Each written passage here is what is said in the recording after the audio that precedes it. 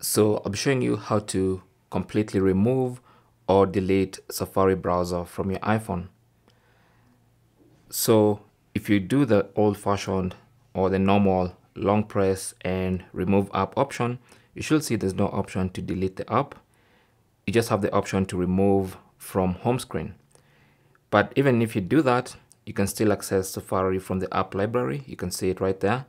If you want to completely remove Safari from your iPhone, then here's what to do. So I'm using the iPhone 14 Pro running iOS 16, but this tutorial will work on pretty much any iPhone.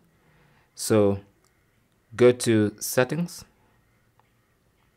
On the main settings page of your iPhone, go to Screen Time, tap on that.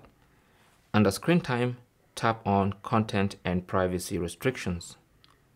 Now once you do that, go to, first of all, make sure Content and Privacy Restrictions is enabled at the top there, and then go to Allowed Apps, tap on that, and then you should see Safari browser, and what you want to do is disable that.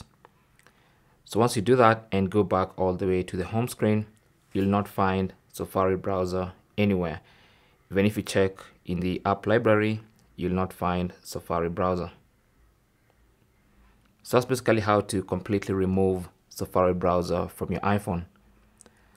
Thanks for watching. Leave your comments and questions down below, and good luck.